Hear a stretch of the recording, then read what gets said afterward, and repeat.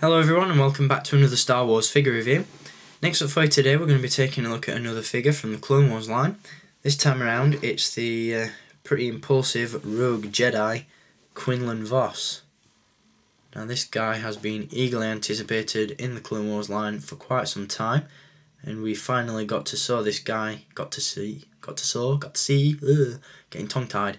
We finally got to see this guy in action during Season 3 in, I believe, the episode Hunt for Ziro, in which Quinlan Vos and Obi-Wan Kenobi team up to hunt down the escaped Ziro the Hutt. So there is Quinlan Vos. Before I get onto the figure, I'm going to give you a look at the packaging that he comes in. It's a bit dusty, so I do apologise for that. Very cool image on the top of the packaging there of Quinlan Vos as he appeared in the Clone Wars. Very loosely based on the likeness of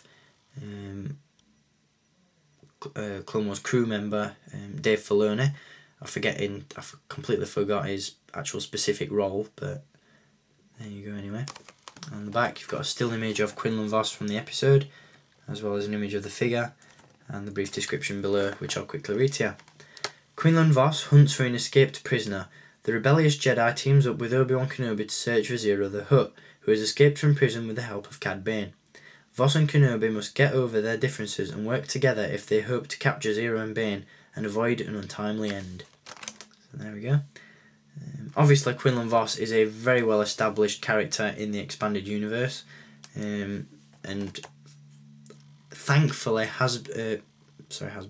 Lucasfilm didn't really delve into his backstory in the episode, because as I'm sure you all know, the Clone Wars does have a tendency for screwing up particular backstories for certain characters.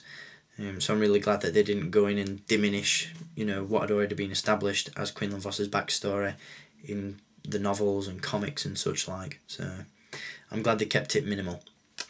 But yeah, very cool appearance in the Clone Wars, and very nice to finally have a new version of this character.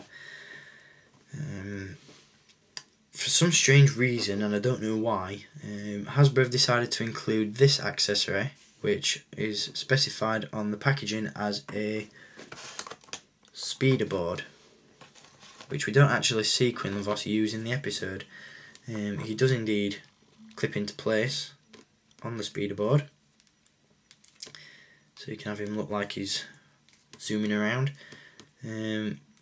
I don't think I'm too keen on this accessory, because it just kind of brings a sort of surfer dude attitude to this guy, and that's not what he's about really. Yeah, he's rebellious, yes he's a rogue, but he's a bit darker than a, yo man, let's jump on our surfboards and ride the waves. He's not that kind of character. He's not a fun-loving type of rebellious character.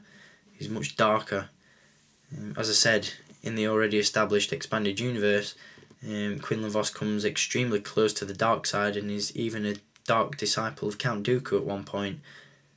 So the speeder board is a very unnecessary accessory in my opinion, and really brings an unnecessary attitude to the figure and to the character as well. On the plus side, what I actually like about the speeder board is the fact that you can take the lightsaber with its elongated hilt and all. As you can see, that's a massive hilt for a lightsaber. You can actually take the lightsaber out of Quinlan's hand and place it in a clip on the speeder board, so you can fly around with it. So, all those undead Geonosians that are wandering about are just going to get sliced in half when Quinlan Vos arrives. So that's pretty cool. In terms of the actual figure, overall look and articulation is top notch. As you can see, he's got a very nice head sculpt, and the overall body of the figure looks very cool as well. In terms of articulation, he has a ball jointed neck, ball hinged shoulders and elbows, swivel wrists, a swivel waist, ball hinged hips, which is becoming a common occurrence in these Clone Wars figures, ball hinged knees and ball hinged ankles.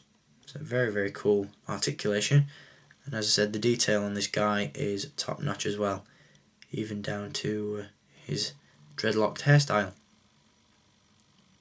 As you can see, he's got numerous tattoos and some nice decals on his armour there as well.